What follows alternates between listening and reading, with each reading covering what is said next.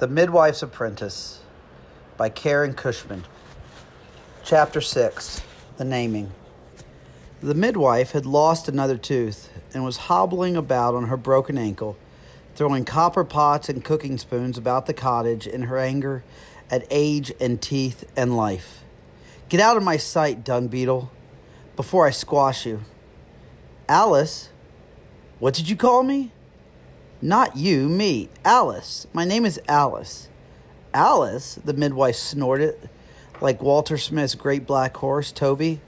"Alice, you look more like a toad or a weasel or a mud hen than an Alice." And as she punctuated each name with another pot thrown in the girl's direction, Beetle thought to go out. Out was no punishment. Out was where there were no kettles to stir, no bottles to fill, no smoky cooking fire. Out was where the air was cool this summer morning, although the sun was warm. Out was where Beetle had spent most of her life. Out was where the cat was. She wanted to tell him about her new name, Alice. She had not dared yet say it aloud, but now that she had said it to the midwife, she wanted to tell everyone. "Alice," she said to the cat, who rubbed and purred against her ankle. "I have a name now, cat, and you must also, so I can call you to breakfast on cold, foggy mornings. I will say some names, and you tell me when I have found the right one." Beetle sat on the dusty ground, legs crossed. The cat sat and stared at her. "Willow?" she asked. "Purslane, gypsy moth, lentil." The cat just stared. Beetle stood and walked toward the river, one hand across her belly, the other stuck in her mouth. Beetle was thinking.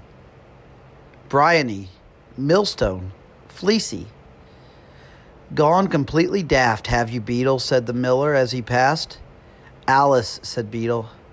"Alice who? Who Alice?" "I am Alice," Beetle said. "Not brat or dung or beetle or beetle. Alice." "Bah," said the miller. "May as well call a rock Alice or a sheep. Alice. Bah." "Earth pine," continued Beetle to the cat. "Dartmoor, cheesebaker. Holly, pork." "Who you callin' pork, you whiffle-brained dung beetle?" This from the blacksmith's lardy daughter, Gromit. "The cat," Beetle said, "and I am Alice." "You are nitwit," Gromit Smith replied, and laughed as she waddled away. Beetle sighed. This business of having a name was harder than it seemed. A name was of little use if no one would call you by it. The cat wound himself around Beetle's ankle and purred. "Columbine, cuttlefish." "Purr," the cat responded. "Clotweed, shrovetide, wimble." "Purr," the cat responded. "Horse Purr, the cat demanded. "Purr?" Beetle asked. "Purr," the cat responded.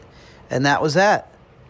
While Beetle and Purr walked in the sunshine, waiting for the midwife's temper to cool enough for them to beg bread and cheese and an onion or two, the villagers brought in the last sheaves from the field, and hay harvest over, sat down to eat and drink and give thanks the rain has held off.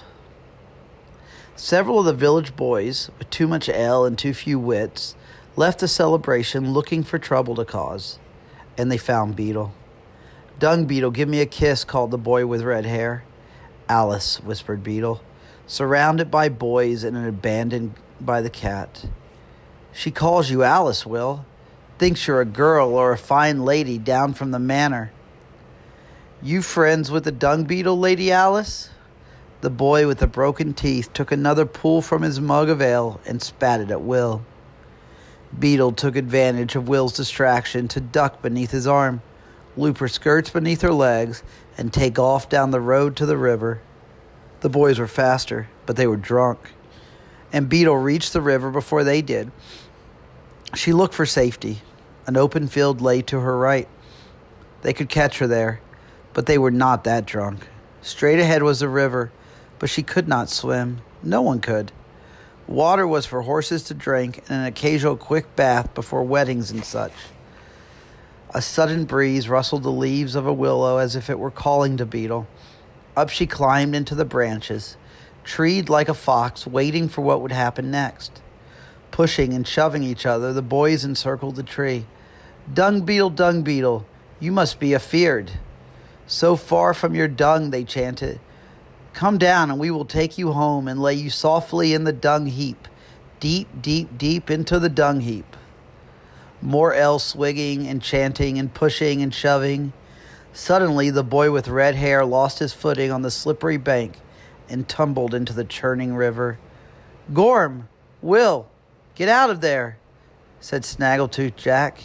Can't, said Will, spitting water and floundering. Throw me something to grab.